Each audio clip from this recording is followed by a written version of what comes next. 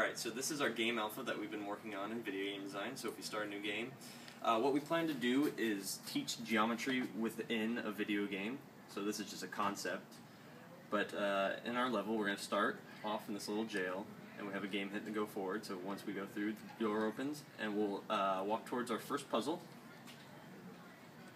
Oh my gosh, there's a question mark. Exclamation. Exclamation.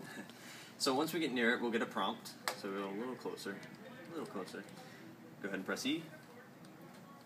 Alright, now what we think we can do is have puzzles that are, they involve mathematics. So what we have here is a question asking, what is the longest side of a triangle to open the door? Now, if a player answers it wrong, so if you go and say tangent, which is obviously wrong, the player is punished by the door not opening. Now, if you go ahead and press E again, and you select hypotenuse, which is correct, the door will open as a reward. And what we plan to do with this game is have an entire game based around that concept of, geometry or mathematic related problems, or, problems of any subject, and have students be rewarded with correct answers. Basically just trying to put the new modern age of video games and just using it to help students learn what they're doing in math.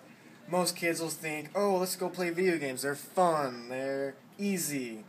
We don't have to learn anything. But here we're putting what they love in a video game, but they're also learning math. So hopefully it's making it more